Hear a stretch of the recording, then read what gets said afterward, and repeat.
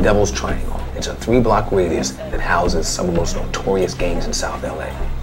I don't know who your brother is, but his death sparked a gang war. Dante was into a lot of shit. The shit got that deep. The person who did that shit is trying to start a war. I don't fuck with them essays. Los Native? Fuck that. He was a family man, you know, quiet to himself.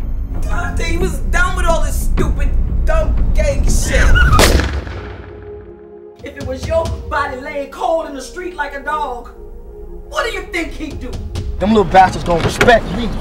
Does he have anything to do with this? Dead or alive, and nobody coming up off of me. Motherfucker!